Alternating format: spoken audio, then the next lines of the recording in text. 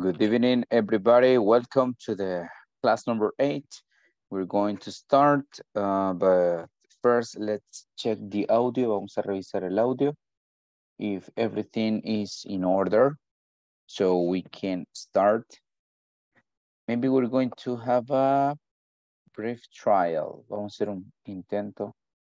Flor, good evening. I don't know if you are connected now. Si estás por ahí, Flor, me dices si me puedes escuchar. Hola, teacher. Hello, good evening. Everything okay? Se escucha bien, teacher. Creo que yo tengo mal el internet. Es que en teoría como que viene una tormenta. Me comentaban, pero bueno.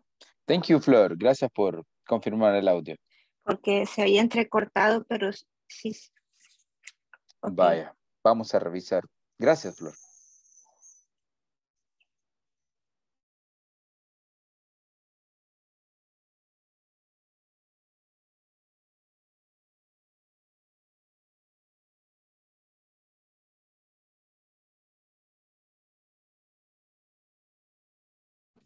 Good evening, teacher. Can you hear me well?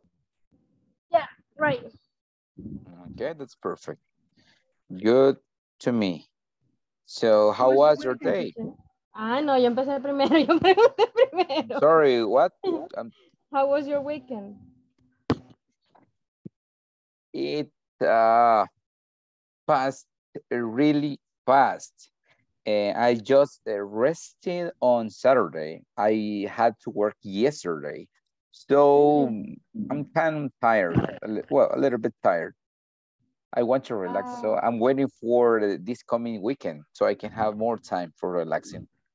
Okay. But, well, what about you? My situation is opposite. Oh, okay, you have a good rest. Yeah, but I rest in the Sunday. Perfect. Yeah, you look like very calm. Even today is Monday, and Mondays are commonly not so good, but you look like in peace with yourself. Yeah, maybe because I eat some candies. Okay, candies are always energetic. Yeah. Those are like energizers. Okay, thank you, Caroline. Nice to see you again. Fernando, good evening. How are you doing? Good evening, teacher. Hello, how was your weekend? Everything okay, in order? Did you go out? My weekend was amazing and interesting. Perfect. Did you went to a specific place or did you just spend time at home with family, friends? Yes, I went to the La Chapultepec La Libertad with my co-workers and I celebrate the birthday of my co-worker. Yeah, Oh, I danced a lot. I sang my favorite catchy song of the La Selena Gomez. Okay, nice. Really Yeah. good. So you're now like very relaxed. You have very nice weekend. And did you went out at night? I guess, right? Or during the day? Yeah. Okay, that's perfect. And today it was my short day. Okay, so well, as I always say, take advantage of your time, your free time, go out, hang out with friends. Okay, do the best. Yeah. Okay, perfect, Fernando. Thank you. Thank you for sharing your weekend adventures. So welcome to the others, Fatima, Kevin, Odalis, Juan, Elia. I can see that we have a lot of participants connected. That's really good. Janet, Cesar, I guess some of you are moving. Let's check some messages. I'm sorry, just give me a second. Okay, Fatima, thank you.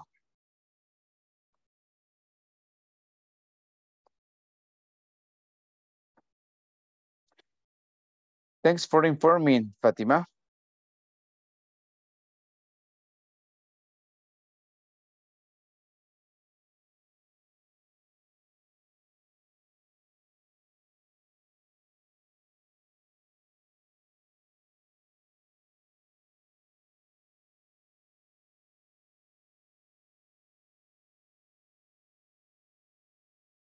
I'm glad to tell you that today is class number 8. It means we have 12 classes left.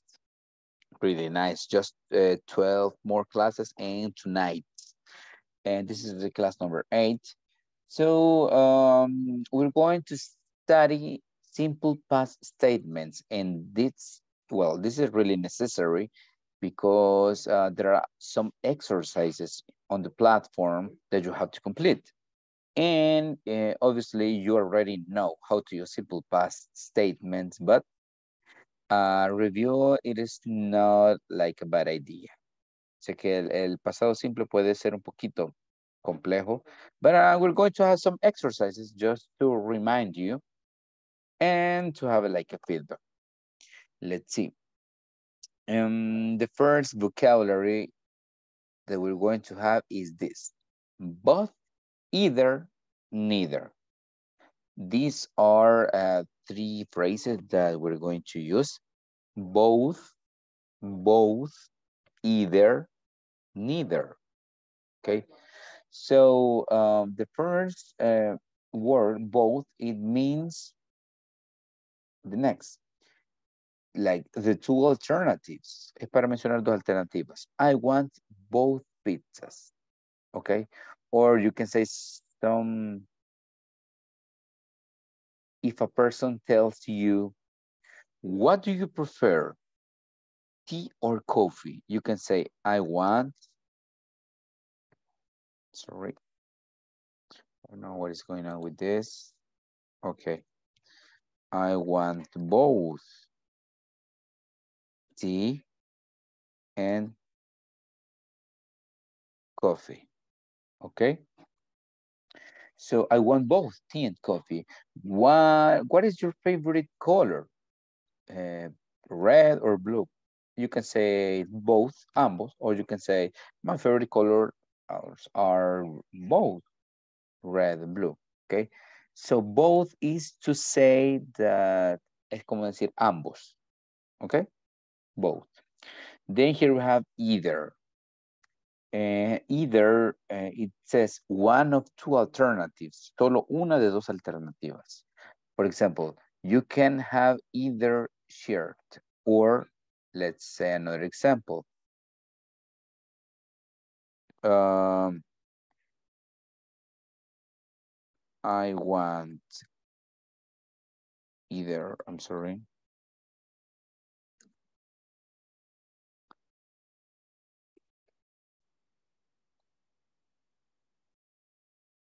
You can say, I want either candies or cakes. También se puede mencionar como, yo quiero ya sea dulces o pasteles, ¿ok? I want either candies or cake. Por ejemplo, te puede decir, what do you want for lunch? What do you want for dinner? ¿Qué quieres cenar? I want either Chinese food or hamburgers. What do you want for dinner? Or what do you want for breakfast tomorrow? I want either cereal or pancakes. Es como decir lo que sea también, ¿verdad? Pero te dan 2 alternativas, ¿ok? And neither, it means none of the alternatives, ninguna de las alternativas. So, neither shirt will fit you, ninguna camisa te va a quedar, pero podemos poner este otro ejemplo. Este es con negativas también.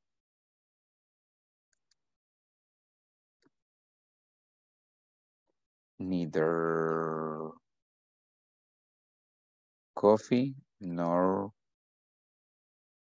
tea. I don't want neither coffee nor tea. Okay. No quiero ni café ni té. I want tequila, for example. So those are like examples how you can use both, either, neither. Both significa ambos. Either, ya sea, o, and neither, ni, tampoco. Okay, so in this case, both, you can have two alternatives. Puede tener dos alternativas, como que cualquiera de las dos cosas. Either, solo una. Neither, ninguna. Okay, so prepare a sentence. Preparen una oración. So you can use both, que es fácil. O también pueden decir I like. Pueden usar, si tienen dificultad, teacher, I'm not getting your idea. Pueden decir both, por ejemplo, I like both cats and dogs. ¿Ok? Me gustan ambos. Gatos o los perros. O pueden utilizar el verbo like aquí con both. Either también. I like.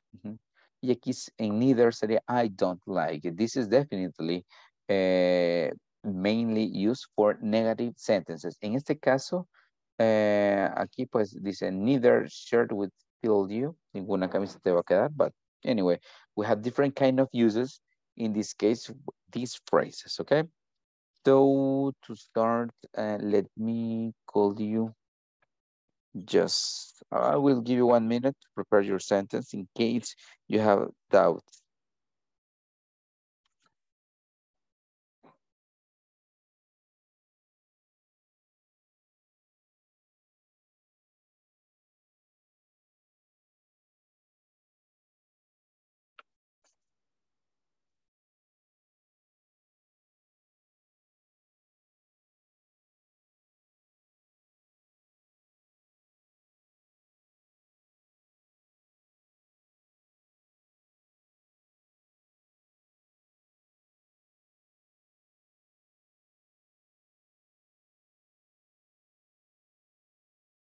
Okay, let's check some of you.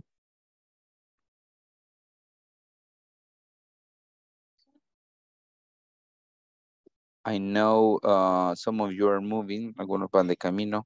So, let's start with Brenda. I don't know if Brenda is connected. Are you there, Brenda?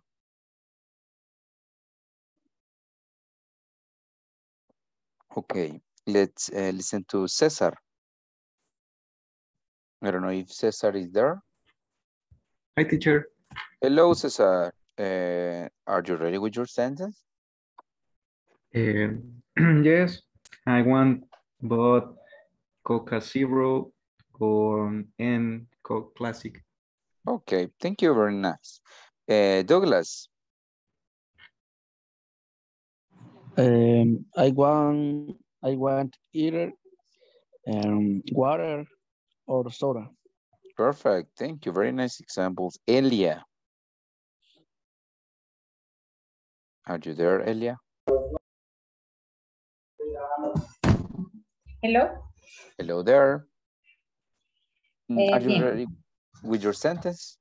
I went both this bird and right.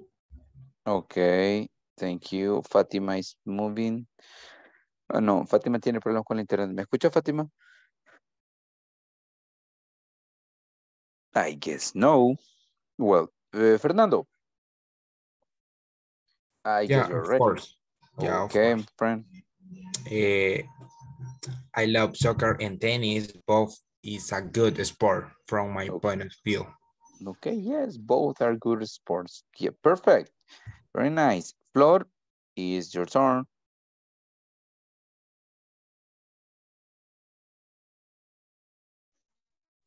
I want both sandwich and donut.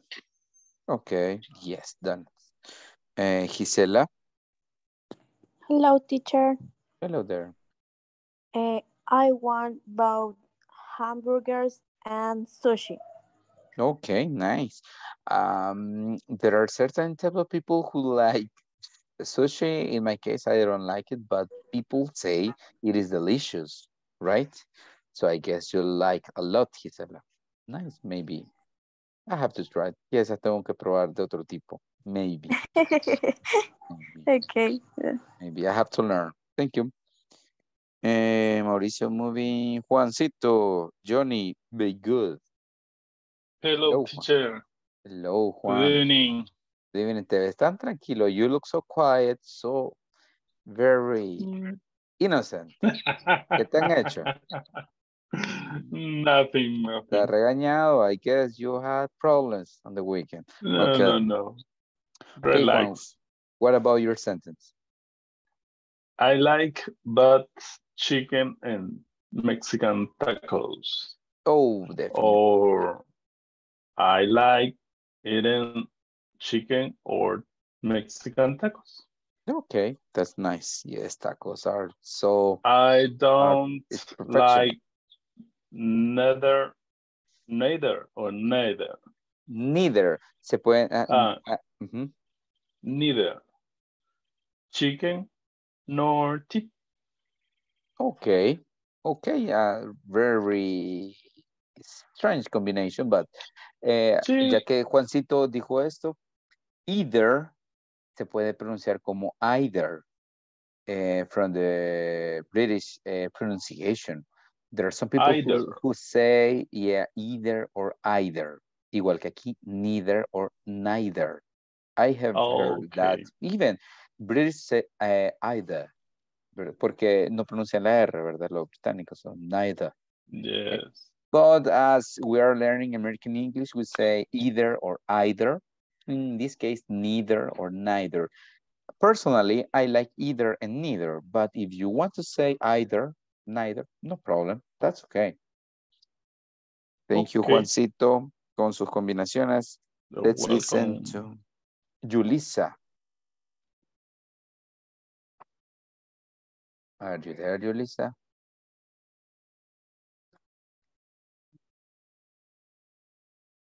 Okay.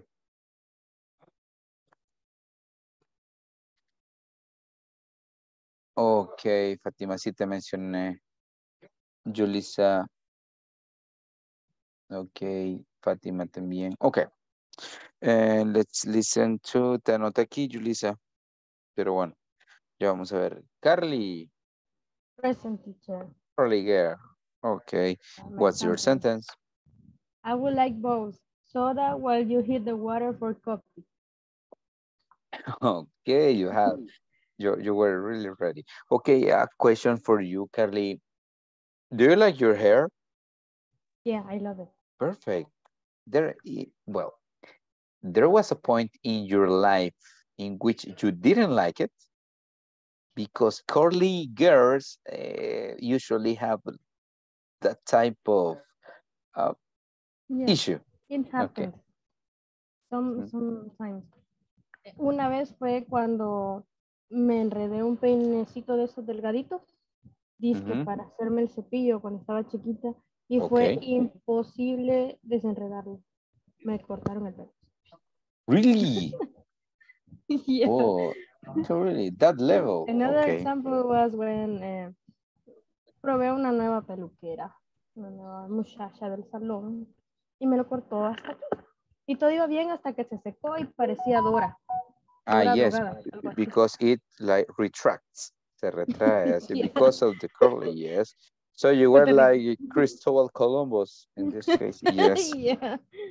Okay, so, well, actually, it is like delicate, curly hair and wavy hair, mainly curly, so, okay.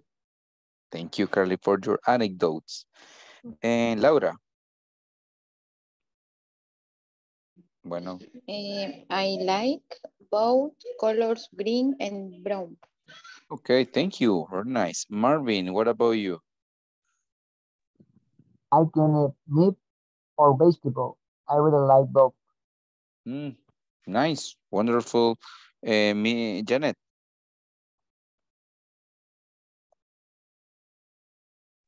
Present, teacher. I want milk and coffee. Good one. Odalis. No, Odalis. Okay. Hello, teacher. Hello, Odalis. Are you ready with your sentence? I want both milk and coffee. Okay, thank you. Good one. Oscar. Okay, if we don't have Oscar, maybe we have Rosa. Rosita. Okay, so what about Liliana?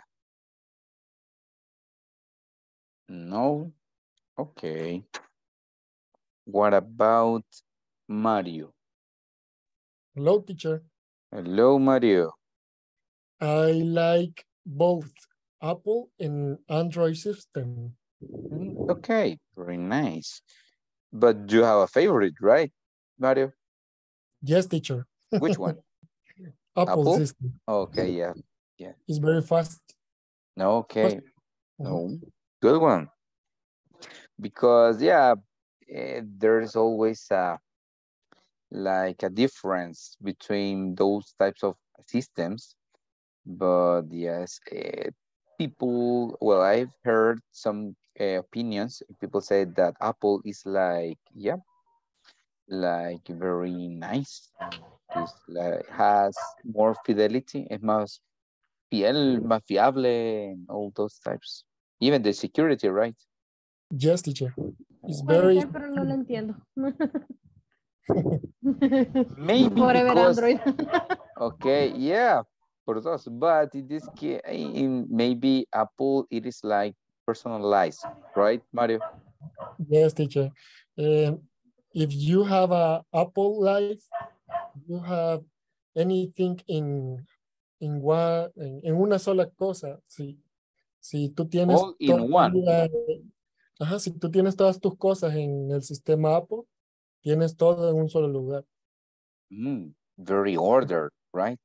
Yes. And the security, the level of security is really good, right? If you forgot the password, you have problems. Okay, well, we're going to check. Thank you, Mario. Noé. Perdón, otra de las cosas que dicen que Apple is status. Oh, maybe. Could it be? Yes. What about you, Juan? You prefer Android? Like Carly? Or okay. Okay, full Apple, says. Okay, Juan, ahí está el Apple. ¿Cuál es el iPhone 11? Sorry. Sorry, Android. Sorry, not sorry. Okay, thank you. Thank you, Juan. Okay, what about Noé? Maybe we don't have Noé, but Adriana? Yes, hello. Good Oh, evening. hello there. Good evening. I like both strawberry and watermelon. Nice, strawberry and watermelon. Thank you. So as you can see, it's kind of easy. These phrases. Thank you very much, my friends. And do you remember that we were studying verbs, irregular verbs in simple past? So in this case, we're going to have like a worksheet, but it is a crossword. Es un crucigramas. So I know maybe some of you like crosswords. Let me show you this.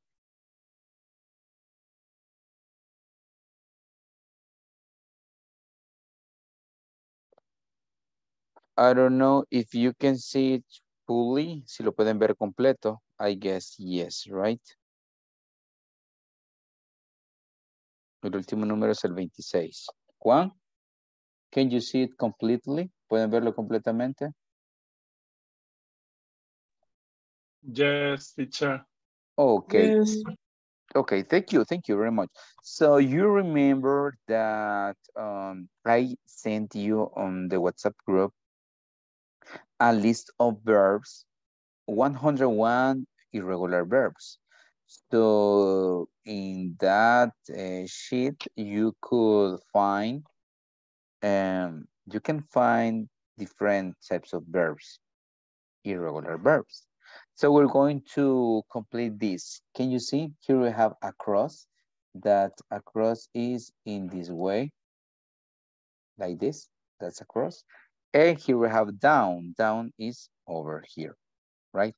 So you tell me the number and you tell me the verb, okay? The way it is written, la manera como se escribe, okay? And obviously the way you pronounce it.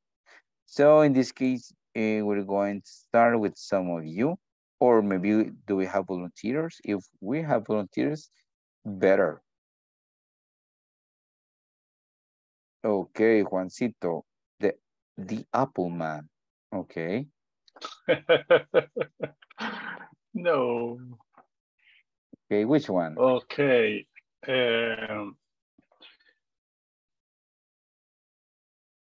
Across word 27. 27. R. R. Sería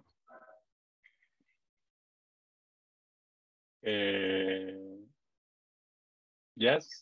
Mm-hmm. What is the past of R?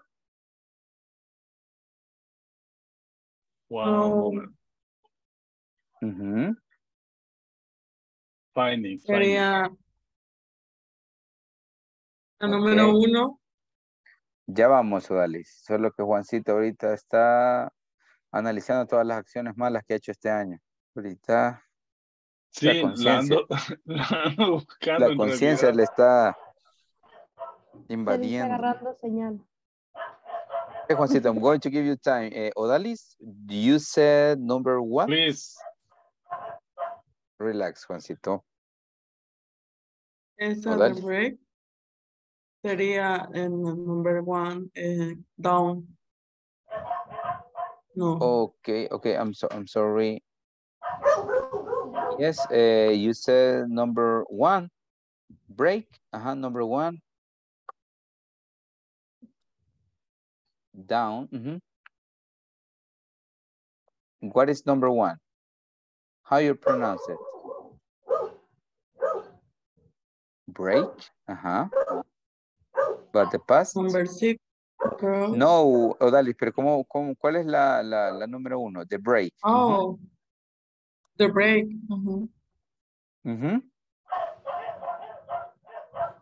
Sí, pero tienes que decirla en pasado. Porque break. Oh. Break es presente,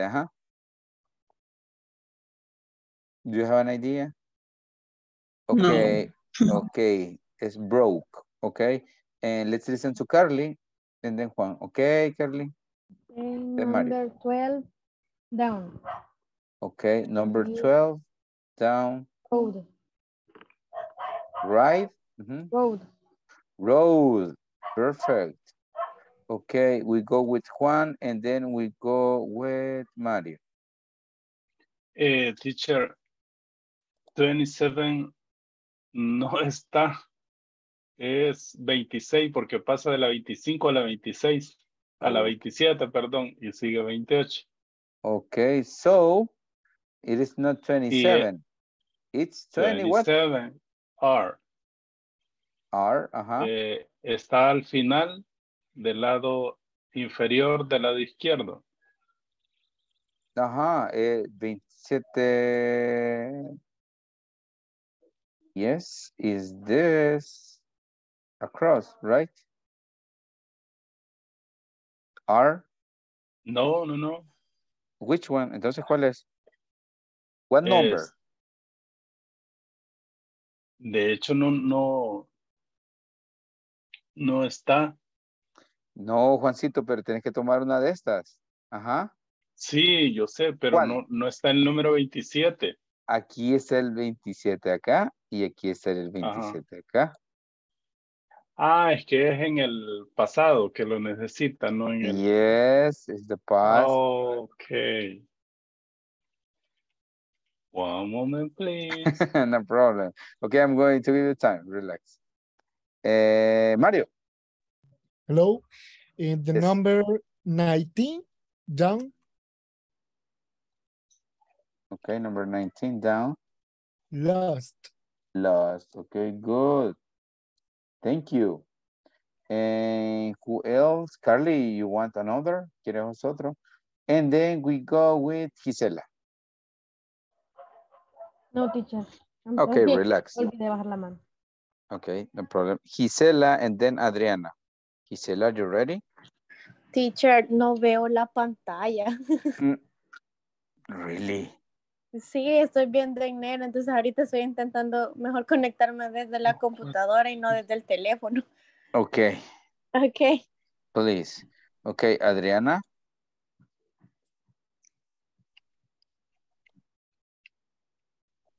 Okay. If Adriana is not ready, let's listen to Janet. And then Marvin. Janet, any idea? No. Okay, Marvin?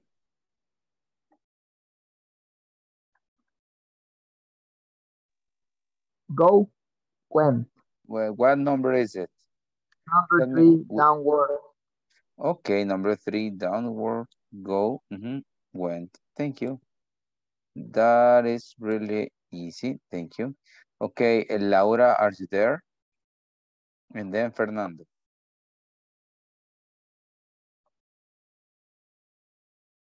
Okay, we don't have Laura. Fernando, are you there? And then Cesar. Yeah. Please. Okay, the number 4 is forgot. Perfect. Across. Hi, Forgot. teacher. Hello. What number? Drink. What number? Voy ahorita. 13, I guess, across. Siempre down, ¿verdad? Ajá. Drink. Hola. Ok, drink. Sí, 13 sería drink y en pasado drunk. Drunk. Okay, drunk. Con A, drunk. Thank you. Very nice. Cesar, and then we go with Flor. Number 21, come, and pass is came. Okay. Come, and here we have came. Thank you. Okay, Flor, and then Elia. Pueden revisar la lista de verbos que les he dado. Sería... Espérame, teacher, que es algo difícil. No problem. De hecho, yo he estado usando eso, teacher, y de are no encontré en los que... Es que yo quiero ver, cómo no, en una anterior. He buscado en las anteriores. Es que se las presenté, creo, pero no se las envié. El pasado de are es were. Where. Ah, ok. Where. Ya lo vamos a ver más tarde. ¿Ok? Ok, Juancito, búscate otro. Búscate otro. Ah, ok. Ok, who's next? Estamos con... Teacher, number 28, across 12, drove. Yes, drive, and the past is drove. Okay, 28. I guess, yeah, this is 28. Thank you. Ok, Janet, necesito que veas el listado y me digas uno también. Ok, if we finish with this. Gisela, también necesito que me diga uno. Ok. Let's listen again to Carly.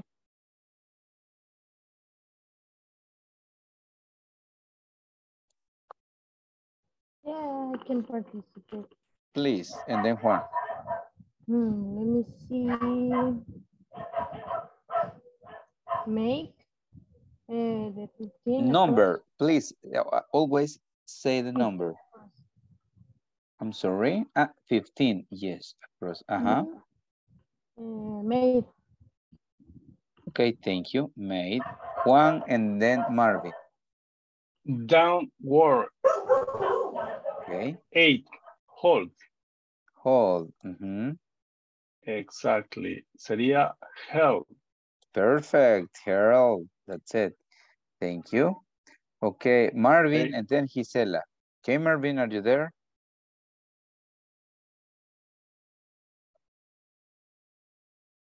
Okay, Gisela.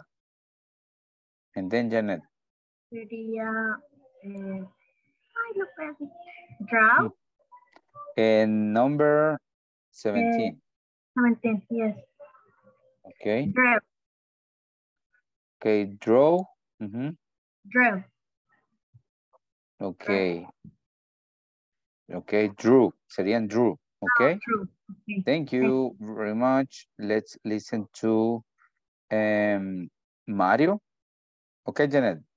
Lisa, okay. Mario and Janet. Okay, teacher. Number 11, a crossword. Mhm. 11. Stand. Stand to? No. No, aquí sería stood. Stood. Okay. Bien, bien extraño eso. Ok, thank you. Janet, ¿ya revisaste alguno?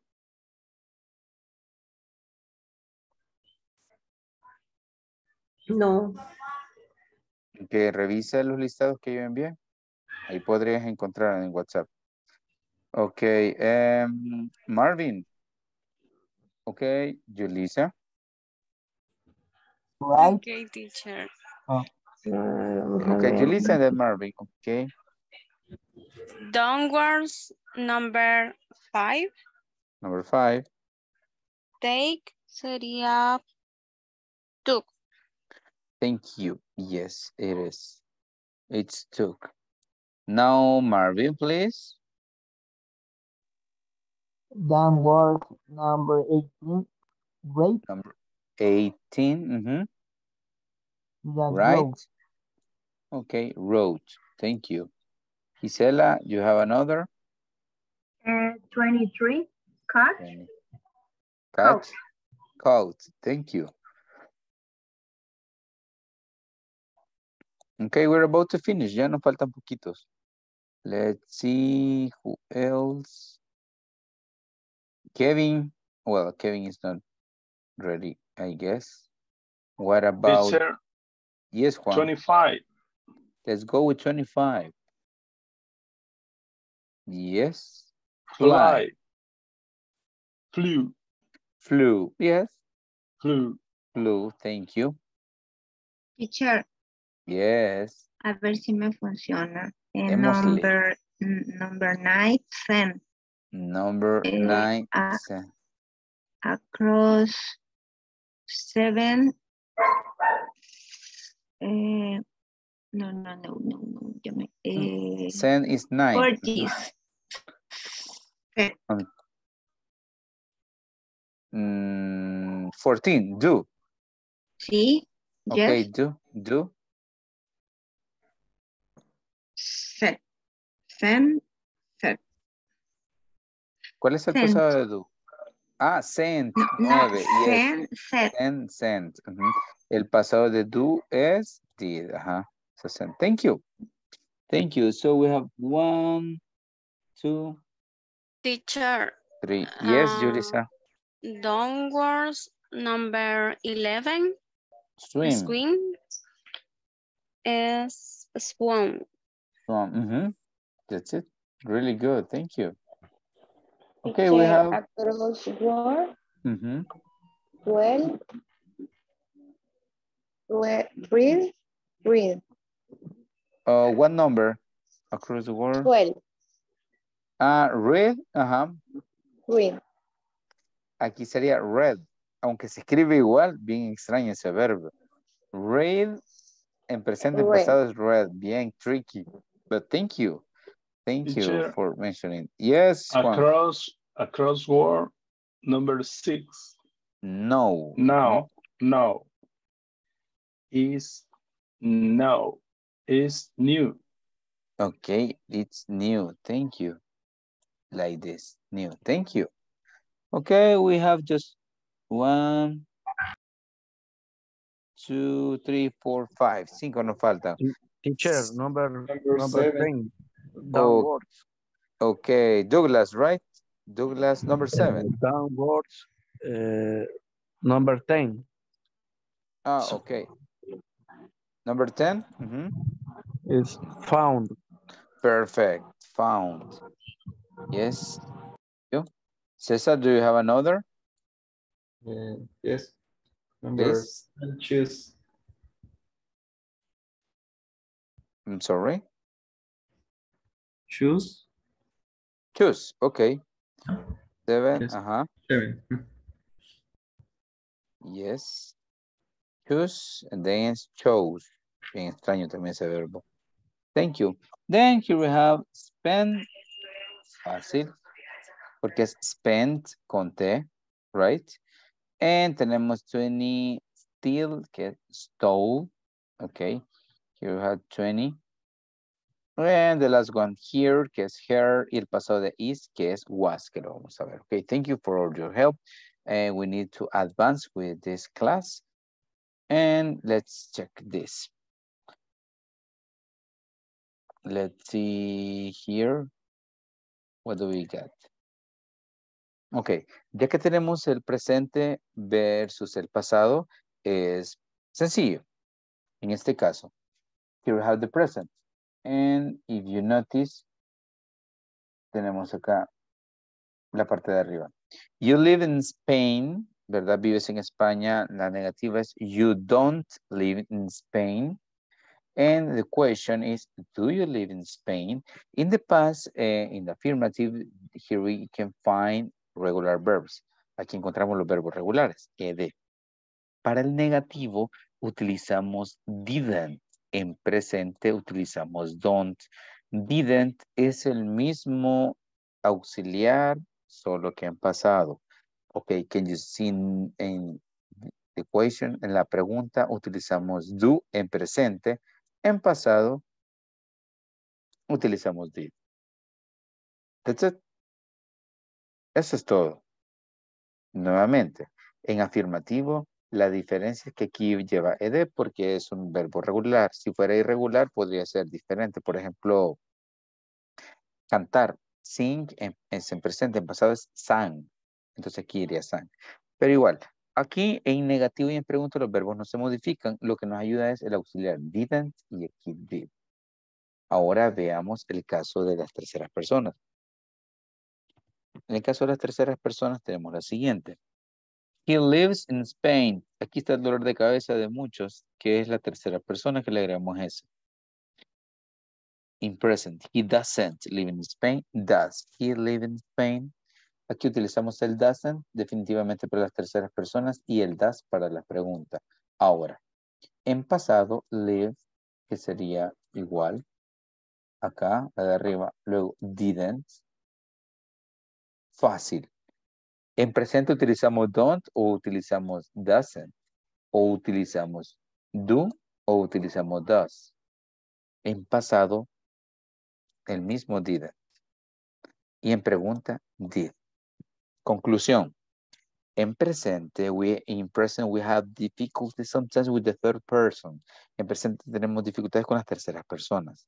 En pasado, it doesn't exist. No existe eso. Okay, no problem with that. No tenemos que estar buscando las terceras personas, agregarle S, I, S. Lo único que nos tenemos que fijar es en el si es regular o irregular. ¿Ok? Y el didn't para negativo, did para pregunta. ¿Ok? The verb only changes in affirmative. Solo cambia en afirmativo. Ahora. Otra conclusión. Veamos acá. Miren. Igual. The same. The same. ¿Cuál es la única que cambiaría aquí el verbo? Es en afirmativo. O sea que en afirmativo tenemos que ver. Solo ahí nos va a ser útil si es regular o irregular. Porque va a ser con ed o va a ser irregular. Por ejemplo, en lugar de go, en pasado aquí iría went. ¿Ok? Teacher, barajémosla más despacio. Okay, we're going to have some exercises in this case. Okay. I know you have some questions, pero lo vamos a ver con algunos ejemplos y creo que pues va a ser más práctico. But first, let's go with this. Vamos a ir con esto. Conversation. Luis and Janet. Here we have, did you? Es una pregunta, estamos utilizando did, right? Como lo estamos viendo en el anterior. Did you enjoy the seminar? Yes, I did. I learned a lot. Verbo regular. Tell me more. I updated my networking skills. I learned to move from small to smart talk. Great. So did you make new contacts? Yes, I did. I exchanged business cards with 10 people. Awesome. Así se dice. Awesome. No, awesome. No, no. Awesome, awesome. Okay. So if you notice in bolds, we can find either the auxiliary or the verb with ed. Estamos viendo los verbos con ed o los que son irregulares. Right? Bueno, principalmente los regulares. Okay. Did you enjoy the seminar? Yes, I did. I learned a lot. Tell me more. I updated my networking skills. I learned to move from small to smart talk. Small, como la serie Smallville, y smart como PriceSmart o como Smart TV. Y esta se dice talk, como TikTok. No digan talk o talk, talk. Okay, great. So did you make new contacts? Yes, I did. I exchanged business cards with 10 people. Awesome. Okay. So, ¿disfrutaste del seminario? Sí, lo hice, aprendí mucho. Dime más, cuéntame más. Actualicé mis habilidades de socialización. Aprendí a moverme de charlas pequeñas a charlas más extensas o inteligentes, interesantes. Genial. Así que hiciste nuevos contactos. Sí, lo hice. Intercambié tarjetas de negocios con 10 personas. Increíble, awesome. So, small, smart, talk, exchange, business, awesome. Okay, I guess you already know the rest of the words, so we're going to have a short practice. Janira, okay, Janira. So maybe we can have a screenshot. Can you help me, please, Juancito? Ya le envié, teacher. Thank you. Oh, wow. Yes, I can see it right now, ya la vi. Thank you. We're going to have a short practice. So, just give me a second mientras le dan una pequeña revisada a eso. Ok. Den una revisada a la conversation mientras preparo los grupos.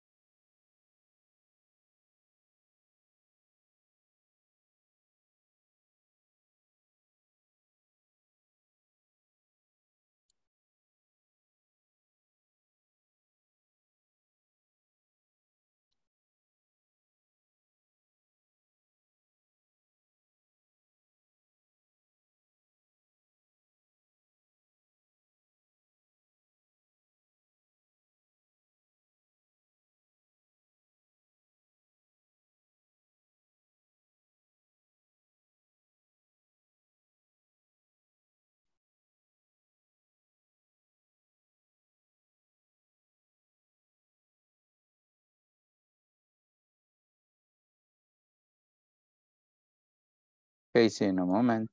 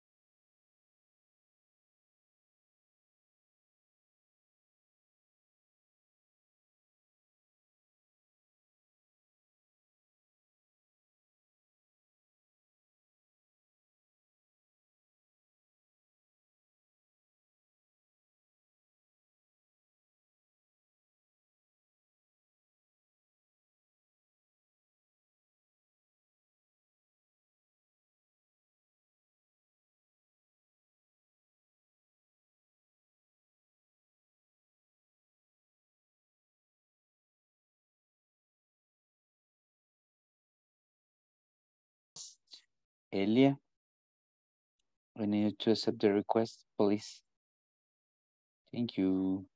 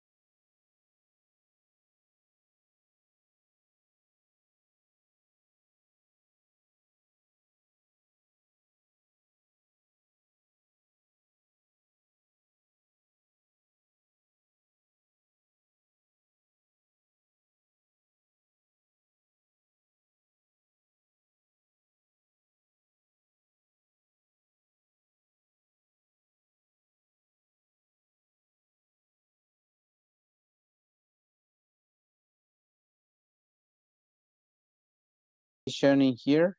Flor, can you hear me? Hola, teacher. Hello. Okay, who was your partner? Marvin. Okay, please, Flor and Marvin, can you help us? Okay. Okay. Did you enjoy the seminar? Yes, I did. I learned a lot. Tell me more. Okay, my networking is learning to move from small to smart talk. Great. Did you make me contact? Yes, I did exchange business card with 10 people. Awesome. Thank you. Very nice, my friends. Now, what do we have here is next. Let's check this. Sé que está un poquito, aquí decimos use yes or no, didn't, as your answer a question in the past, okay? Intentemos usar la lógica en este caso, okay? So let's listen to Mario, que tiene un nuevo look. Okay, Mario, tell us from 1 to 4, read the question and then the answers. Let's try to complete this exercise, please. The number 1, teacher. Okay, please, can you read it? Did Luis go to the seminar? Mm-hmm. No, he didn't. Okay, thank you. Let's go with Carly. And then we go with Juan. Okay. Did Janet update her networking skills? Yes, she did. Perfect. Okay, let's listen to Juan and then we go with Cesar. Yes, she did. What? ¿Qué es lo que hizo ahí? I don't know. The question? Did Janet learn to go from a small to a smart talk? Okay. Yes, she you did. Say yes, she did. Okay, thank you. And what about Cesar? Thank you, Juan. Did Luis exchange business card with 10 people? No, he didn't. No, he didn't because it was Janet. Thank you. Very nice. So something that we have not checked is this. Tell a paranormal experience, yours or a friend. Cuenten sobre historias de miedo, tuyas o de un amigo. Okay. So we're going to start this time with, maybe we can have who. Let's listen this time to Gisela and then Odalis. Gisela, are you ready? No, teacher. No. Odalis, are you ready? No, teacher. Okay, so what about Marvin? Ready? I could tell about it. Thank you. Okay, in my case, I think that one of the strongest paranormal experience I had happened when I was 17 years old. Okay. One night, I was alone in the house and put on my headphones and I started to listen to music in my rooms. Around 10 p.m., I was calm listening to music and I began to feel a very strange and dark presence. So, in a moment, after a moment, I feel that a hand touched my foot. So, my first reaction was to turn on the light in my room. But when I turned on the light, there was nothing. I was completely alone. So, I decided to turn on all the lights in the house and sat down to wait for my mom.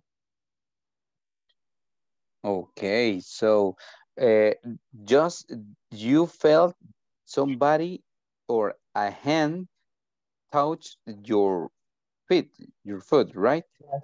But didn't pull it, no te alaron, ¿verdad? Solo te tocaron los pies. Cara en la pata, pero si una garra, que le digo que se me para el pelo. Pero bueno, a ver qué agarras. Okay, Marvin. So, well, okay. I guess anybody who have shouted. Freddy Krueger.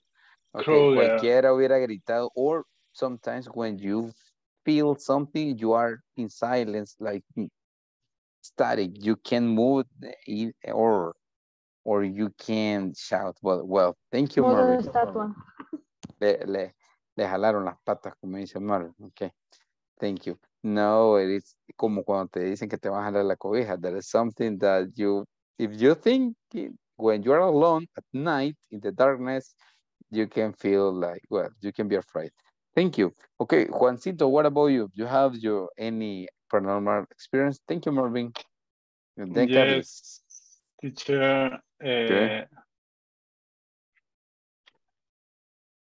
Tell paranormal experience, I don't have any such experience. No experience about it. No, no experience. Ok, thank you. Este Juancito, como que es chamán, no le pasa nada, dice. Ya está curado este hombre. Ok, Juancito. Desde que avienta culebras por allá es inmune a los No, espíritus. pues sí, es curandero este hombre. Paisarco, dice. Good, Juancito. Casi, casi. Tienes que dar la clave. Ok, thank you, Juancito. No paranormal experience. Ok, Carly and then Mario. Okay. When I was living with my boyfriend, one night at my boyfriend's house, we turned off the lights to go to sleep. And in our house, estábamos solo nosotros dos. Okay. So we were talking about work, and I don't know if I was still half awake or already asleep, but something strange appeared in front of my face. Literally. Yeah, but the darkness helped. And the darkness didn't allow me to see it properly. I shivered and screamed. My boyfriend checked, but he didn't find anything weird. Days later, at night, someone was scratching the nails in the walls. Really? Yeah. Okay. Really. Y si yo iba a ver, no había nada. Solo se oía que pasaban así. Y eran láminas. No sé cómo se dice láminas en inglés. No tengo idea. Okay, Carly, but before that night, were there any other stories about that house or about that department or something like that? No. I don't know. But imagine you are in the top of a mountain in Nuevo Cuscatlán. There's no neighborhoods.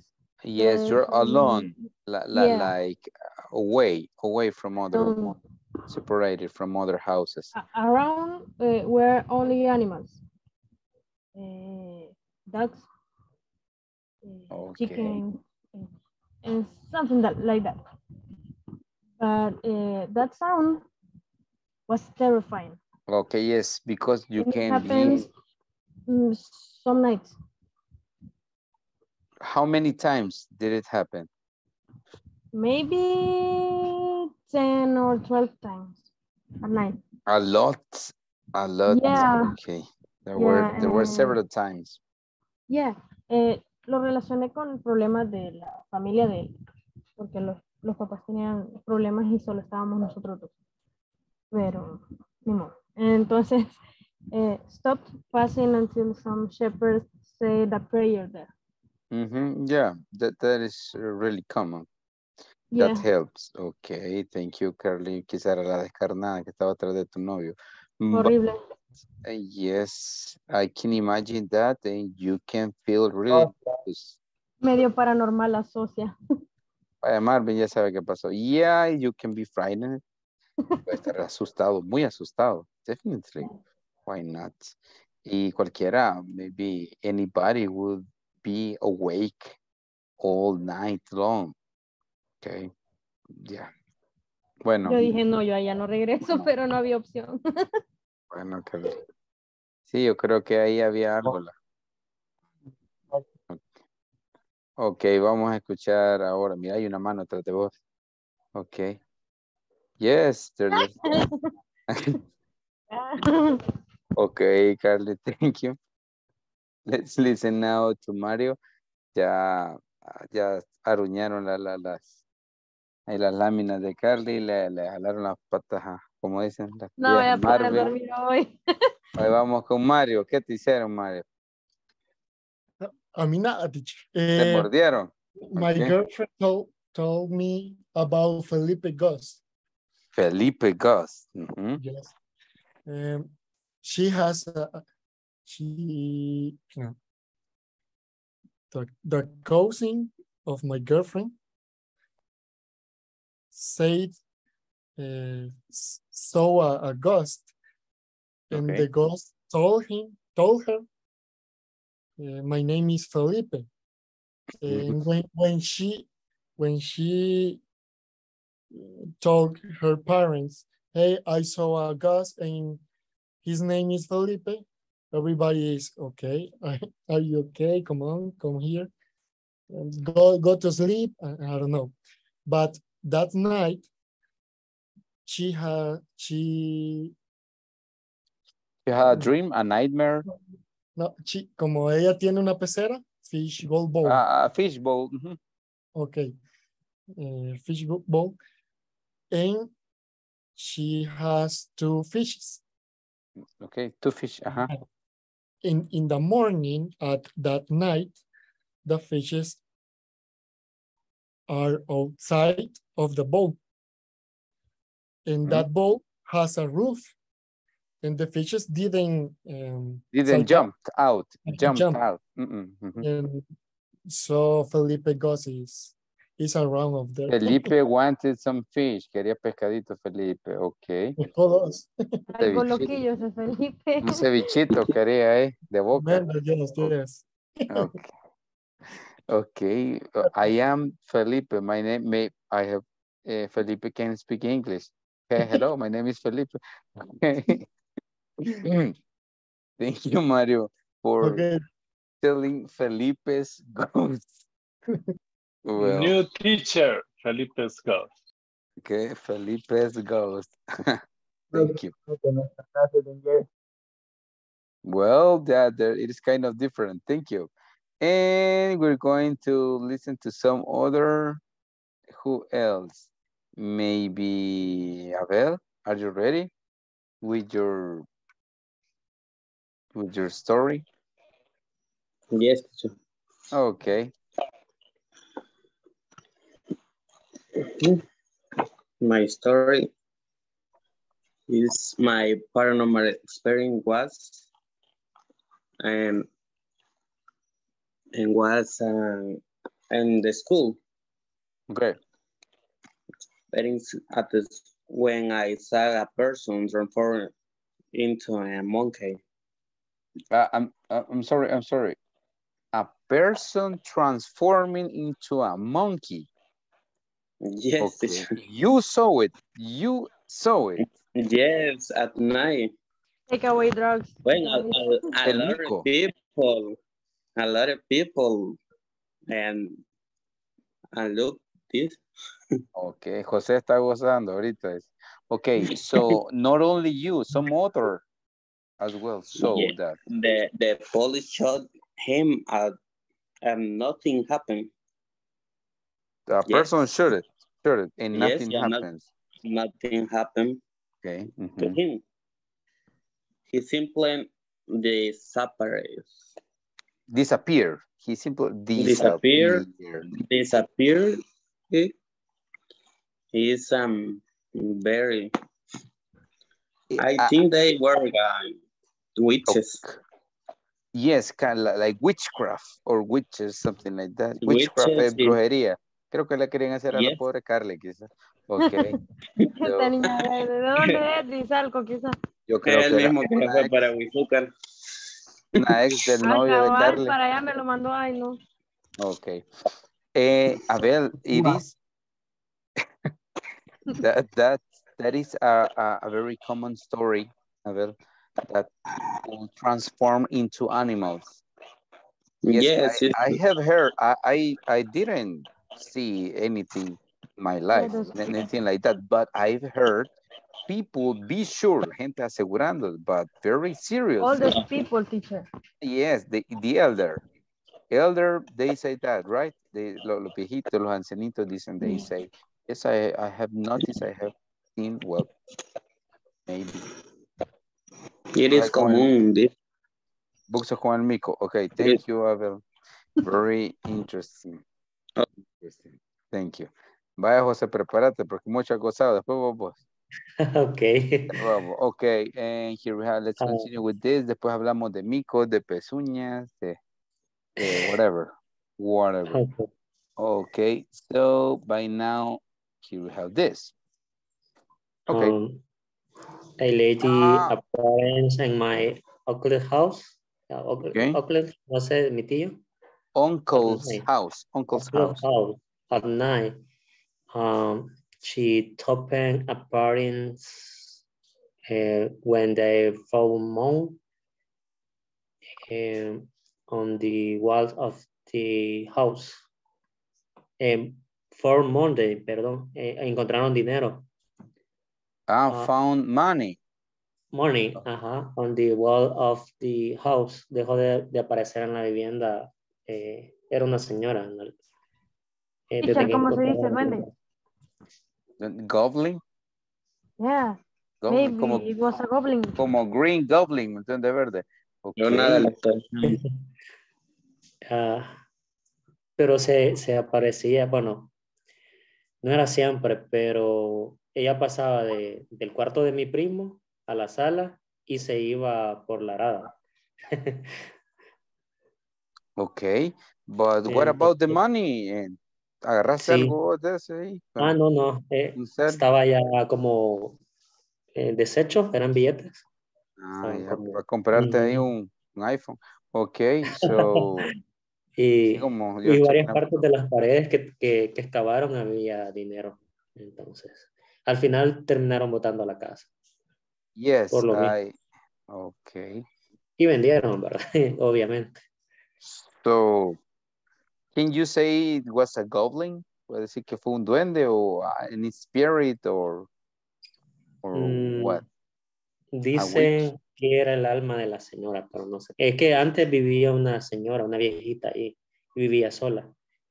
That's another people, well, there are some comments about ancients, algunos ancianos, when they lived in some houses and they die, they pass away, there is like energy, like strange energy in some houses.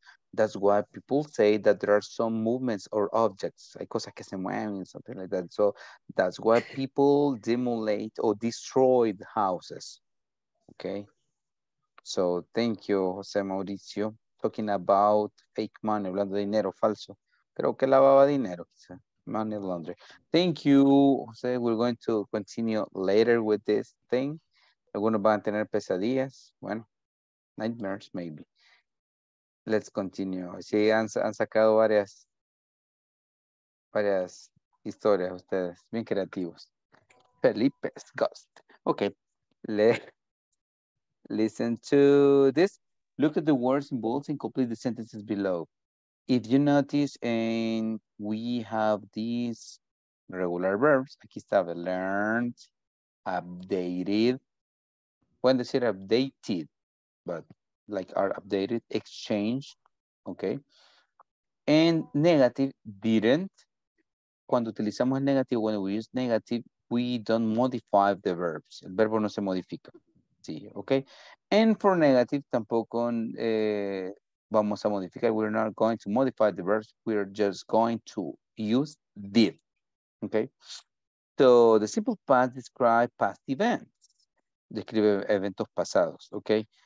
Starting in the past and finishing in the past. Comenzaron en el pasado y terminaron en el pasado. Okay. No como otros tiempos que todavía comenzaron y continúan hasta ahora. So, positive sentences, ¿verdad? ED normalmente. For negatives, utilizamos didn't. Okay, that's it. And vamos a ver, start suggestion question about the past. Igual manera, utilizamos el did. El do lo utilizamos en presente, pero el did lo utilizamos en pasado. So, here we have some sentences in here. And we're going to use did you, okay? Did you, did. Complete the question below, use the verb in parentheses. Interview two classmates, take notes their answers, okay? Let's see, let's try to create these sentences. these questions. The first one is, did you attend to a seminar last month? And what about if we complete this?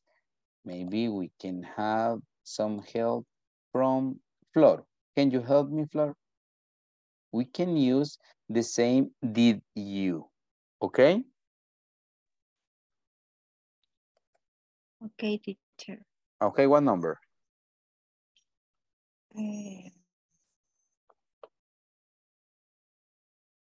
Number one is Number already. 4. Number 4. Number 4. Did you sometime? Did you, el verbo entre paréntesis que está a la par, que está acá. Did you learn Something. something? Something. Porque sometimes es a veces. Yes, Okay. did you learn something? Thank you, very nice. Janet, your turn. And then we go with Laura. Okay, Janet, number 2, 3, 5, or 6? 5. Okay, let's go with number 5. Did you in the convention? Okay, did you, but what is the verb in parentheses? ¿Cuál es el verbo en paréntesis? Convention. Network, no, aquí está en paréntesis. A la par está, es en paréntesis. Okay, thank you. What about if we have in this case, Laura or Adriana? 2. 2, please. No, 2. Yes. Did you enjoy the seminar? Okay, enjoy the seminar. Thank you very much. Thank you. And Adriana. Okay, if Adriana is not ready, what about Brenda? Yes, Brenda. Letter 3. Letter 3, okay. Did you meet new people? Perfect. Did you meet new people? Very nice. Okay. And what if we listen to, I don't know if Julissa is ready or Gisela. Gisela, can you help me with number 6? Okay. Did you exchange business cards? Did you exchange business cards? Okay. Fácil hacer preguntas, okay? Todas estas preguntas, all of these questions are closed questions. Todas estas son preguntas cerradas. It means that the answers are going to be yes or no. Solo son preguntas de sí y no. Son preguntas cerradas, okay? Later, we're going to study the other type of questions. But by now, and here we have this. And let me see. We have now, let's go to the listening part. Vamos a la parte de listening. So just give me a second. I'm going to prepare this listening.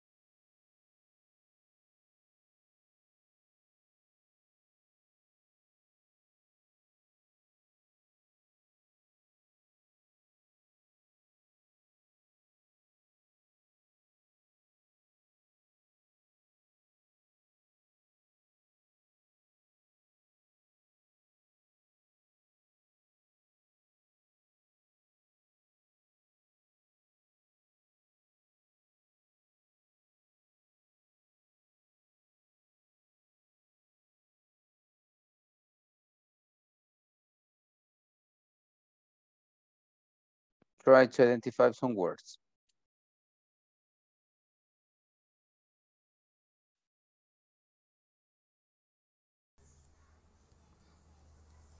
Hello, Ginas. Hi, can I book a table for tomorrow night, please? How many people is it for? 4. And what time would you like? About 8. 8:30 maybe. Let's see. We're pretty busy tomorrow. So I can do a 7:30 or 9? Okay, then 7:30 please. What name it is? Jamie. Jamie. Okay, so that's a table for 4 at 7:30 tomorrow evening. Great, thanks. Bye. Bye. Good one. Let's listen one more time. Hello, Ginas. Hi, can I book a table for tomorrow night, please? How many people is it for? 4. And what time would you like? About 8. 8:30 maybe. Let's see. We're pretty busy tomorrow. So I can do a 7:30 or 9? Okay, then 7:30 please. What name it is? Jamie. Jamie. Okay, so that's a table for 4 at 7:30 tomorrow evening. Great, thanks. Bye. Bye.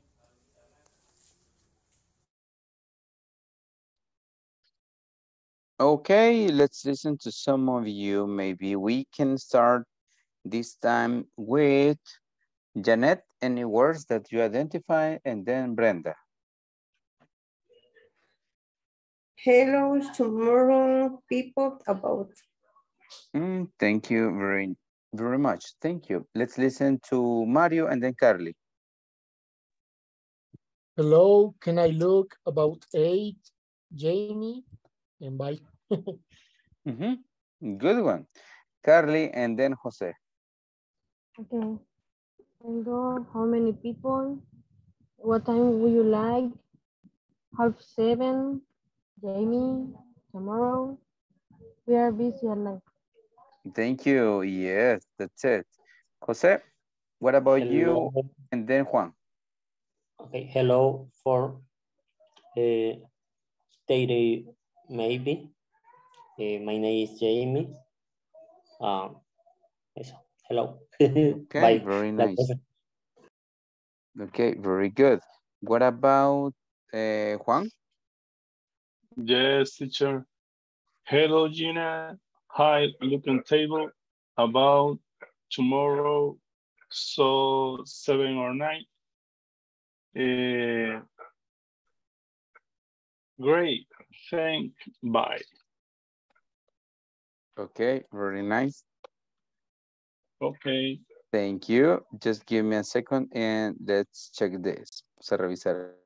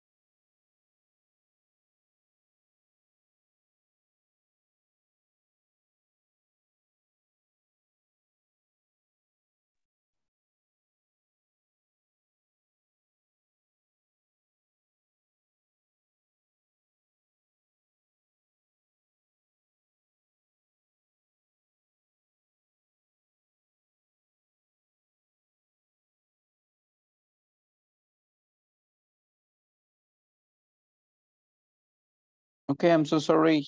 Here we have, hello, Ginos. Hi, can I book a table for tomorrow? En este caso, book no significa libro. Book means make a reservation. Book significa reservar. So, for tomorrow night, please. And so, very important that we said, stop this. We are pretty busy. Pretty significa bonita, but in this case, it is a quantifier. Es un quantifier. Yes, Douglas. ¿Cómo saber que se está refiriendo a una reservación? Ok, simplemente cuando te dicen I want to, entonces cuando va el infinitivo, el to, es que te está diciendo que quiero reservar. Do you want to book a table? I want to book a flight. Quiero reservar un vuelo. Ahora, si tú dices I have a book, tengo un libro. Y es, Juan. Eso es como la apps de reservaciones, Booking. Ajá, Booking. That's it. Similar. Okay. Booking es reservaciones. Entonces, cuando dices I have a black book. Ajá, entonces aquí normalmente I have a black book. ¿Ok? I have a book. Tengo un libro. Pero cuando te dice I want to book. Yo quiero reservar. Ajá, entonces las mismas palabras te dan como a entender eso, ¿verdad? De que no es si quiere I want a book, quiero un libro, ahí sí, ¿verdad? Pero la palabra O to sea es que muy book importante. aquí es un verbo, teacher. Exactly. Book es reservar. Qué Can I locura. book? I'm sorry, Marvin. Qué locura. Y dicen que el español es difícil. Y aquí literalmente son las mismas palabras y se escriben igual. Yes. Quiero ver cómo sufren en reversa. Ellos aprendiendo español. No, les cuesta. A los gringos les cuesta pronunciar la R. Por eso dicen carro. Yes, me gustan los carros en El Salvador. Ok. Pero eso también en Costa Rica. La R. Yeah. R. R. Sí. José y su dinero falso. Ok. Ya, teacher.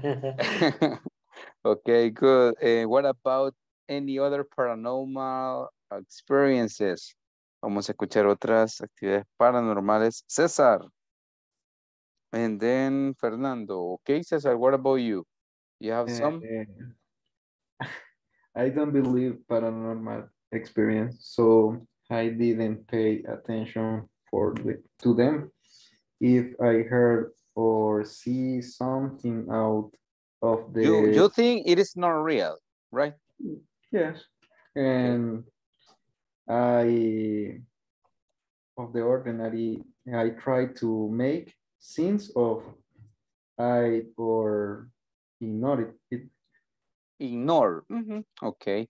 It is part of the beliefs or maybe paranormal activities or paranormal experiences. It is something that happened to any person maybe that we know, but it doesn't mean that it is witchcraft or ghosts. No significa que sea brujería o fantasma. It is like strange experiences, strange situations. It is like that. But okay, Cesar. So very nice. No experience about it, right? No problem. Yeah. Okay. What about if we listen to Fernando and Flor? Okay, if we don't have Fernando, let's listen to Flor. Any experience, Flor? Yes, teacher. Okay, let's listen. My experience paranormal is the ones there was a knock at the door of the house at the meeting and hoarse voice that spoke to you saying, remember now, we fought or stand on and there was no one. No one there. No one there. Okay, but you listen some words, some or names. Escuchaste palabras, nombres. Era una voz fuerte y eran 10 a las 12 justamente y dijeron, acuéstense ya. Teníamos un tío que llegaba y mi primo abrió la puerta porque yo había ido a la casa de mi tía y cuando abrió la puerta no había nadie y la puerta se empezó a mover, ella sola así, y sentimos bien feo y le dije, ¿por qué abriste la puerta? Y cerrala. Y ya cuando cerró la puerta sentíamos todos los pelos parados. It is like a cold breeze.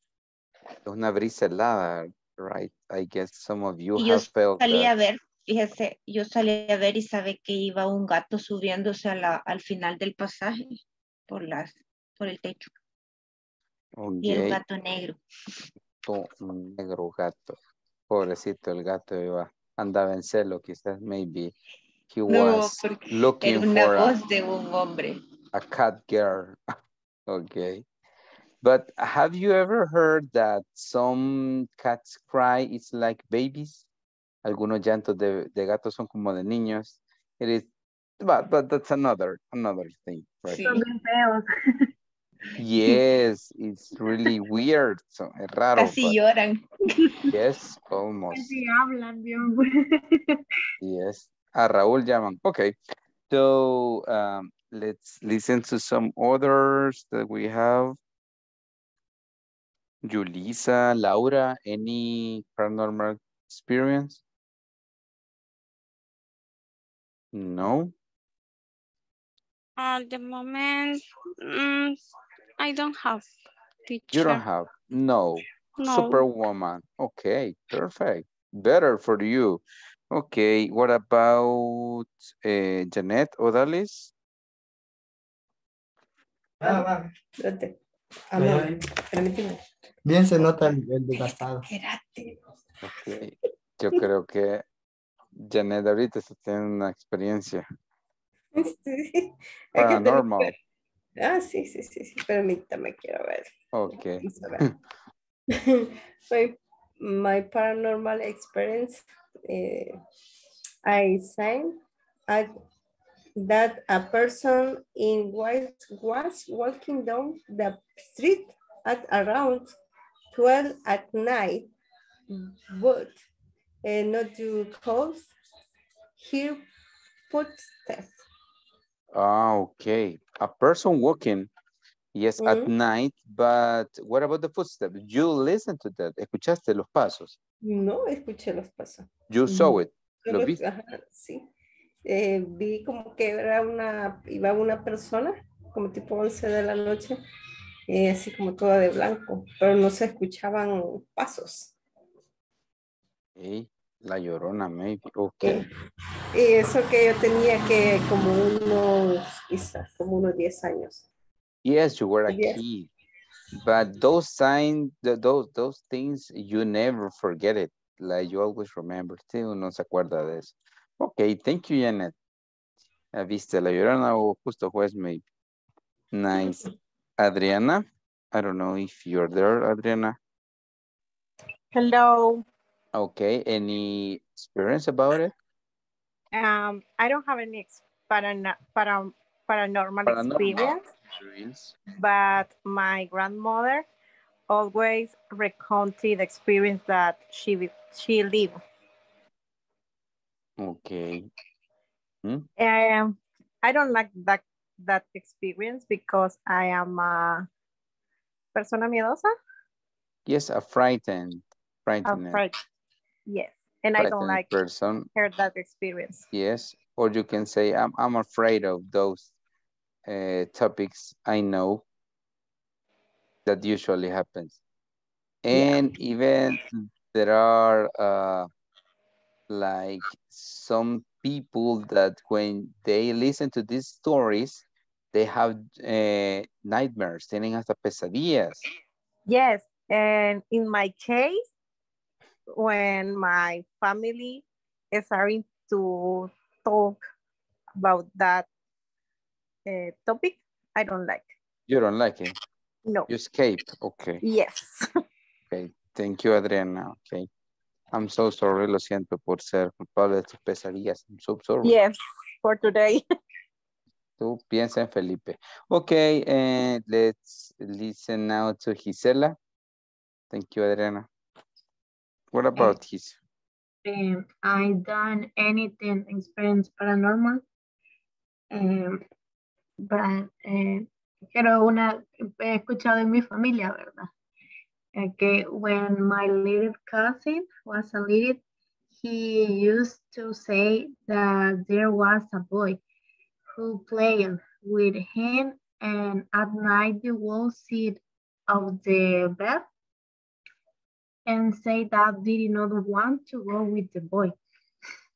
Okay. It was like almost an imaginary friend. Similar to. Pues parecía que sí, o sea, mi prima llegó a pensar que era como un amigo imaginario, pero o sea, lo que más le dio miedo es cuando se sentaba en la noche a la orilla de la cama y el niño se ponía a llorar y decía que no se quería ir con el niño, o sea, con su amiguito. Yes, because that's frightening. Eso sí, asusta. Ajá, entonces. Momento de regalar a tu hijo. Entonces, mi prima ahí sí se asustó. Porque el niño no, o sea, siempre en las noches hacía eso, hasta que ella decidió como quedarse a dormir literalmente con él, o sea, todo el mundo se quedaba a dormir con él, nadie lo dejaba solo, o sea, para jugar lo mismo.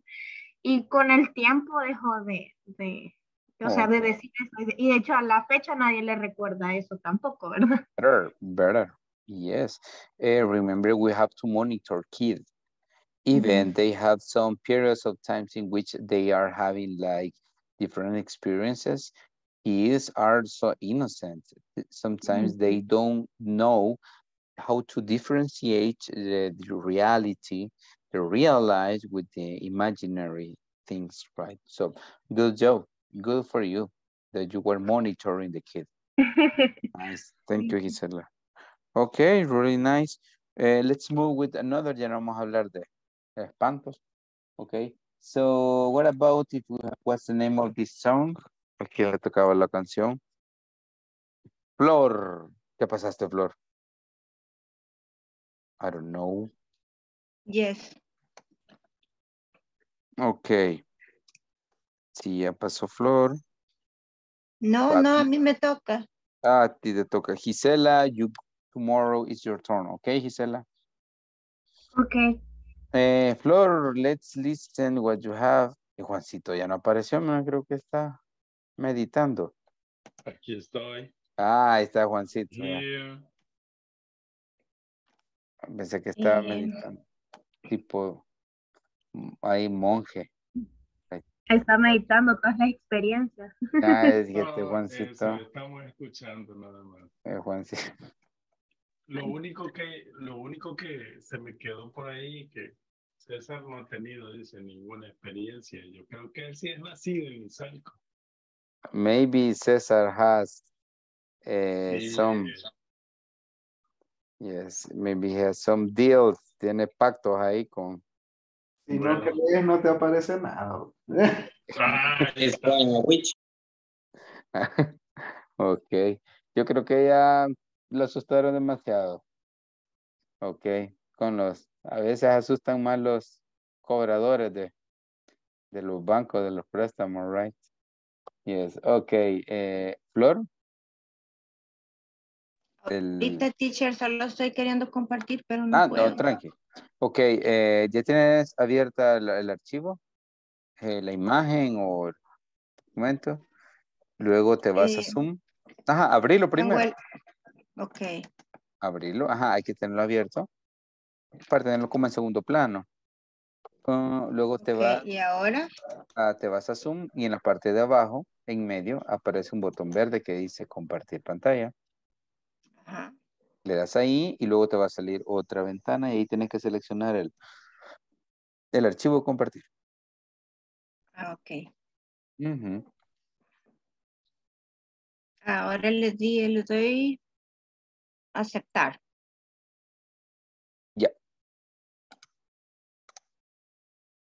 Uy, pero no me deja. Uy, no.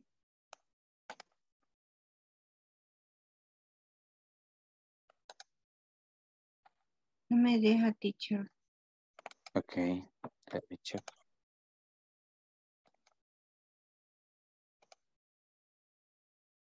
No, pero sí puedes compartir.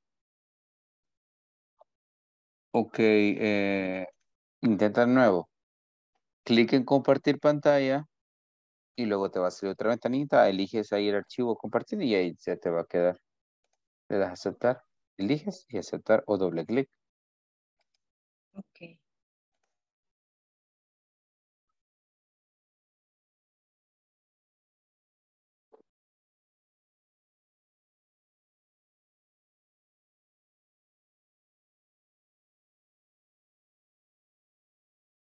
Ujú.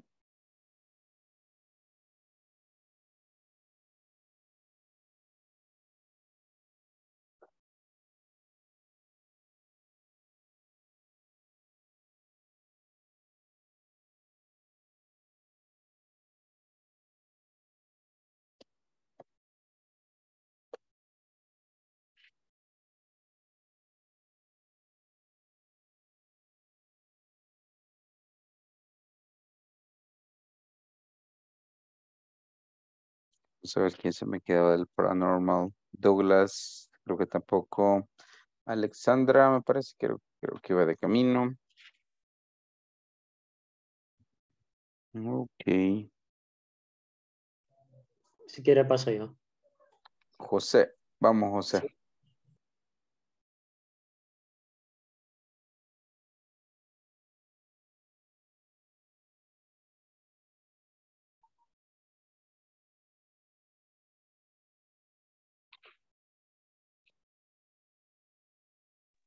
No sé si ya les aparece. Ok. Ajá, vamos José y después Flor. Vamos. Sí. Ok. Don't get too close.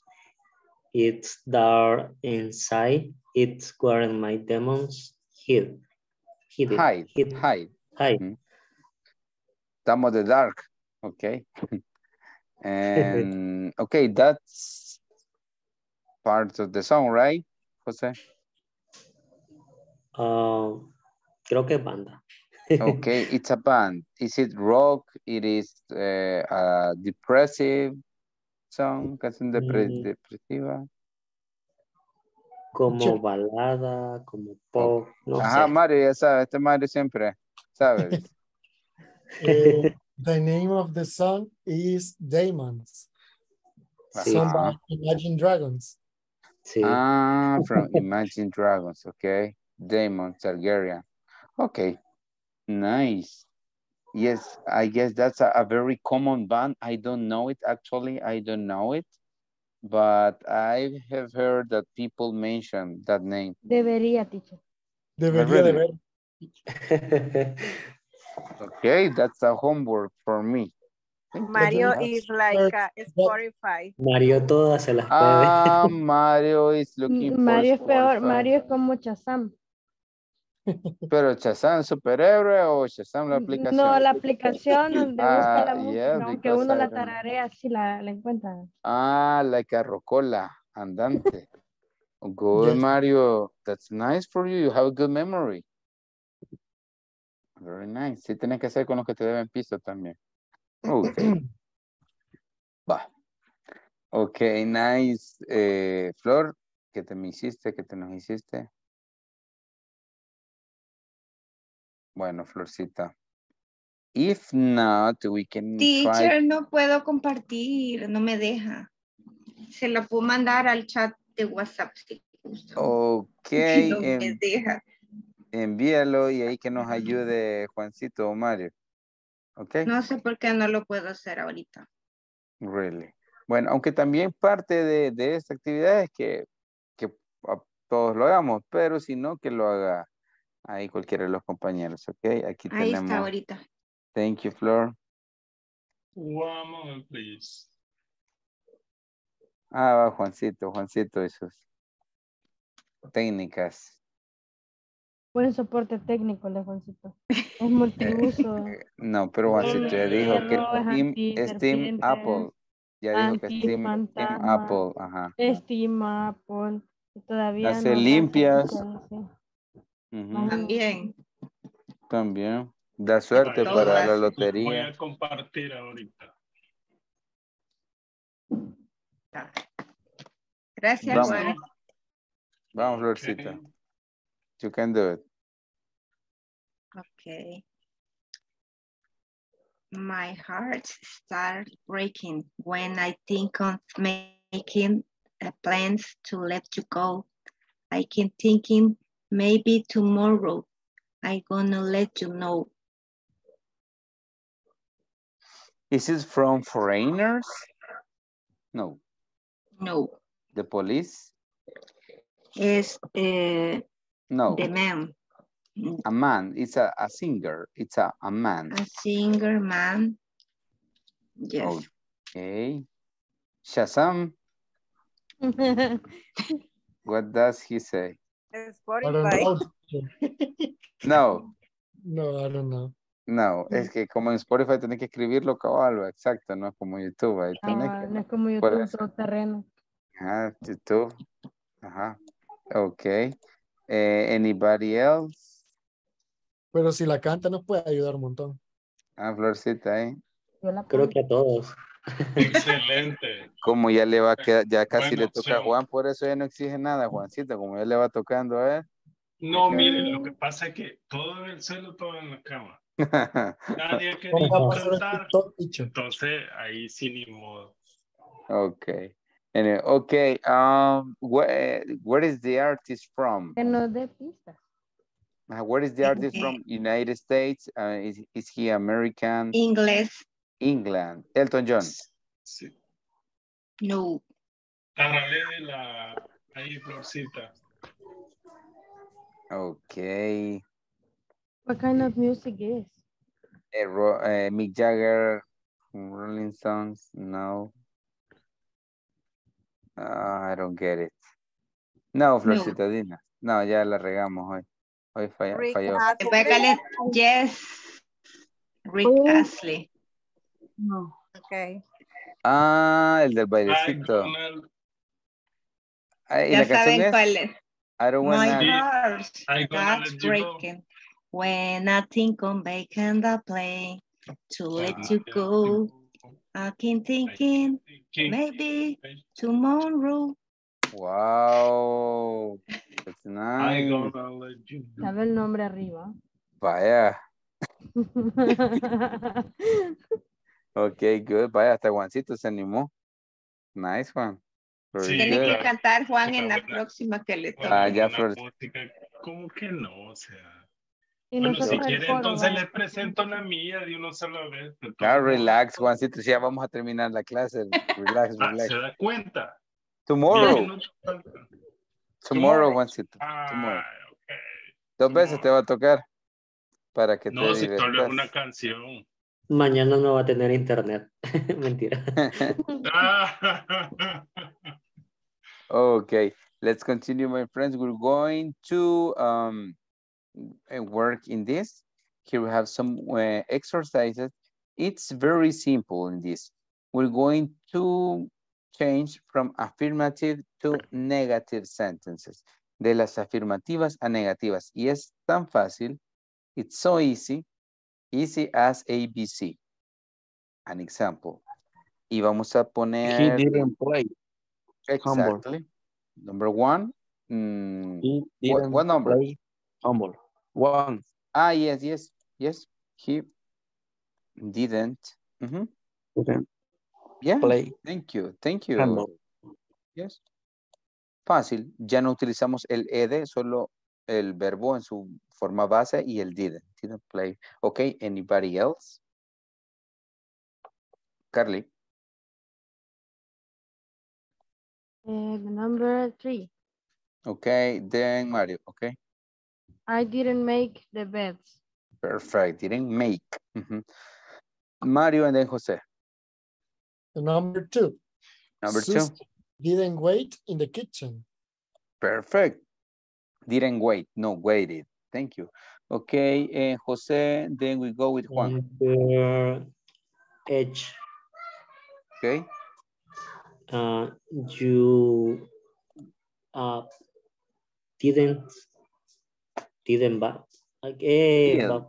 didn't build a house. Okay, thank you. Juan and Cesar. Number 5. Okay. She did not ask a lot questions. A lot of questions. Thank you. Very nice. Okay, Cesar, and then we go with Flor. The number 4. Number 4. Sería they didn't the classroom. They didn't. They clean. did clean. Perdón. Clean the classroom. They did okay. clean. Okay, Clean the the classroom. Thank you, Flor, and then we go with Janet. Number 6. Number 6. Their friends get new computers. Tiene que ser en negativa, por eso que utilizamos el didn't, Flor. They didn't. They didn't get new computers. Computers. Thank you. Very nice. Okay, Janet, what do you think? 9 or 9? 9, okay. Will go? Aquí sería by. Christian sería aquí, ¿verdad? Ajá. O la 10.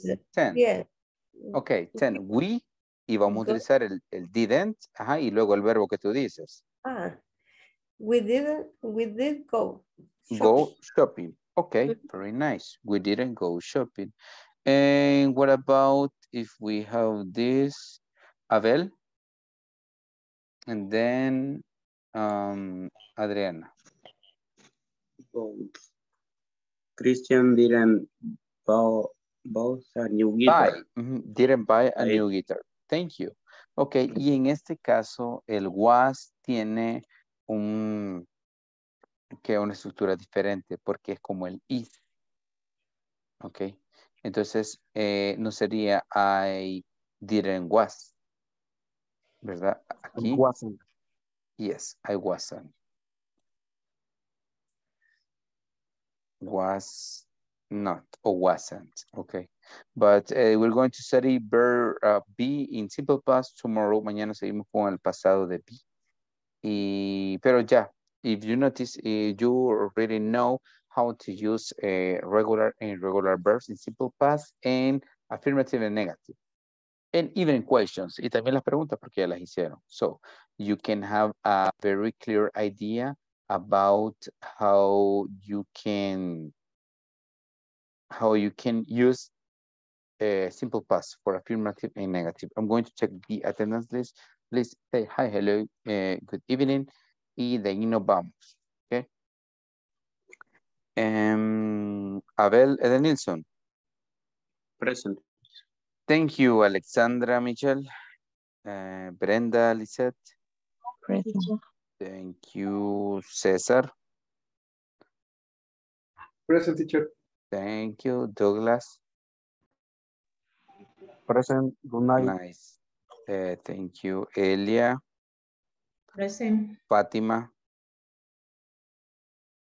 Okay, Fernando. Okay, Flor. Present, teacher. Thank you, Gisela. Present, teacher. José Mauricio, good. Present. Nice. Juan. Julissa. Perfect. Present, teacher. Nice. Thank you very much. Carly and Laura. Present. Good one. Thank you. Marvin and Mirna. I'm here. Good one. Mirna, Janet and Odalis. Present, teacher. Present, teacher. Thank you. And here we have also Kevin, Liliana, no, right? Mario. Present, teacher. Fatima. Okay, Fatima. Okay. Present, teacher. Mario, good, thank you. And Adriana. Present. Okay, my friends. Ahora le toca a Gisela. Parece que ahora te toca también la sesión, right? Okay, teacher. Okay, thank you. The rest. Okay, Danny. Okay, Carly. Okay, my friends. See you tomorrow. Ten cuidado con los espíritus chocarreros. Bye bye. Bye. Bye. Yeah. Ay. Bye bye. Bye bye.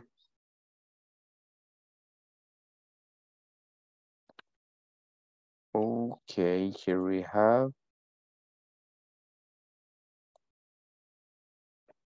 Gisela, are you working? ¿Estás en el trabajo? No. No, me quedo con la camisa del trabajo. Yes, I can see. Wow, Gisela may be working. Okay, Gisela, podemos hacer cualquiera de las dos cosas. Una, o te hago una entrevista breve en inglés, o revisamos algún tema que a ti te parezca como confuso, que te cueste un poquito. Si hay algún o vocabulario, conversación o algo que que consideres que está un poquito confuso, complicado. Lo que no mucho entendí fue lo de un cuadrito donde están los que era el comparativo,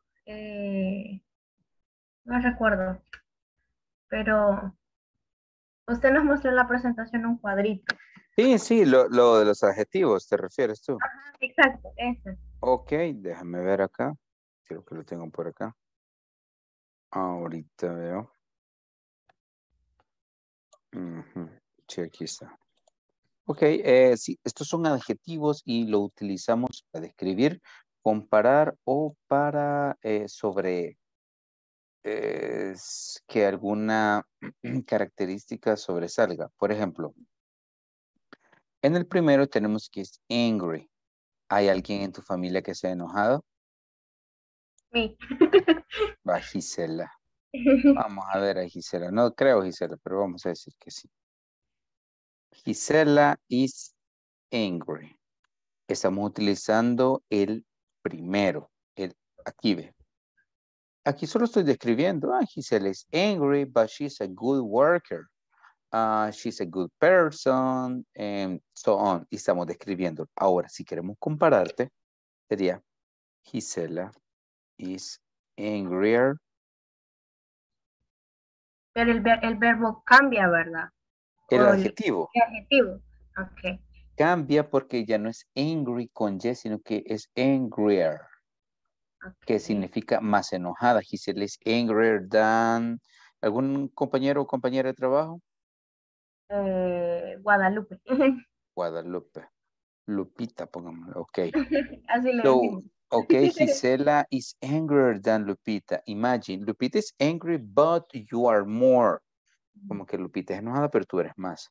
Bien. Okay. Y ahora ponemos Gisela is the angriest in the company.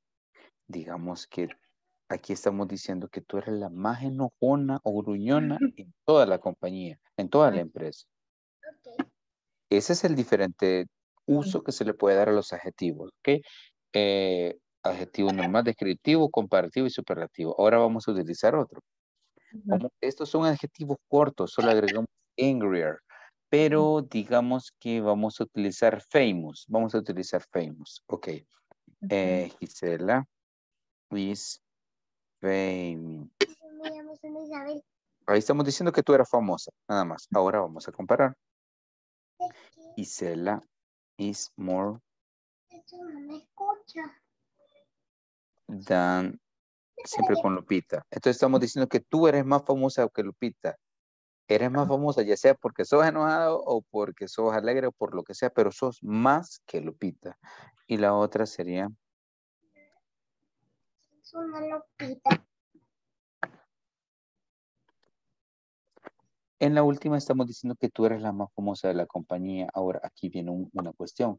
Aquí utilizamos angriest, pero aquí utilizamos the most. Okay. ¿Pero por qué? Porque acá este es un verbo, es un adjetivo corto. En cambio, famous, ya tiene como 3 sílabas. En cambio, aquí este es angry, es como big, bigger, biggest. Como te acuerdas de las hamburguesas, biggest. Entonces, biggest. Pero cuando los adjetivos, si te das cuenta acá, son más largos, entonces ya se le agrega more Que conservan su forma. Su forma base, pero se le Ajá. agregan las otras palabras. Ah, ok. Ujú. Ajá, entonces ese es el uso principal. Describir, comparar, establecer que eso tiene una característica sobre otras personas o sobre un lugar. Ok. Ok, Gisela, hoy sí más o menos, más claro. Sí. Ok, entonces lo que tenés que fijarte es que si el adjetivo es corto o es largo. Ok. Ujú. Esa es la clave del éxito. Y ahí puedes ver cómo se van. Por ejemplo, mira, fat, fatter, ¿verdad? Pero si podés modern, ya utilizamos more modern, ¿verdad? Es Y es, de escuchar cuántas sílabas lleva. ajá, qué tan largo. Y mira, uno poco a poco se lo va aprendiendo. Pero tenés que utilizar los más fáciles que consideres y poco a poco y así vas a ir avanzando. ¿Ok, Gisela? De ahí lo de los verbos irregulares. Ujú. Con los verbos irregulares. Vaya. Déjame ver. Vaya. Los verbos regulares son un poquito más prácticos porque solo les agregamos Hola, chica. Hola, colochita. Vaya. En este caso, tenemos que hay 101 verbos irregulares. Entonces, en este caso, en la columna verde es en presente y la columna anaranjada, creo que aparece aquí, es en pasado. Ahora, en este caso, aquí tenemos, por ejemplo, mira, bet no cambia. Ya viste. Esos son bien chivos. Tampoco la 42. Hit no cambia. Pero hay muchos que sí. Por ejemplo, la 15. Tenemos come, came. ¿Verdad? Y aquí está la 16 y 17 son chivos porque no cambian, mira, porque son irregulares y no cambian. Pero la 20, do, did. Entonces, algunos de esos conservan la primera letra, las primeras dos letras. Pero de esos no hay como una regla, o sea, es de aprendérselos así tal cual. Fíjate que hay algunos patrones que se repiten. Te voy a poner unos ejemplos, pero son contados. No siempre se da eso. Por ejemplo,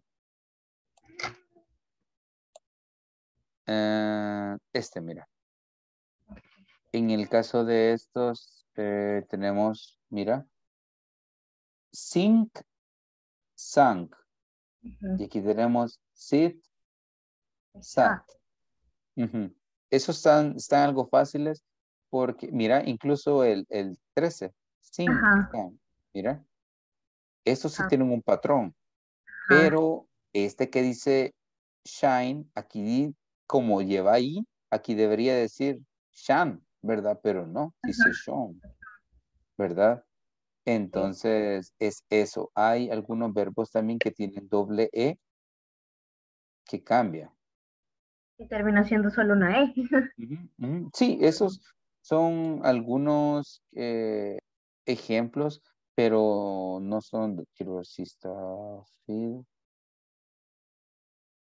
Aquí está, mira, la 26. Lleva doble E, feed, y este es fed, ¿verdad? Pero como te digo, son contados. No es muy fiable o no es muy... Mira, aquí está 45, keep, kept.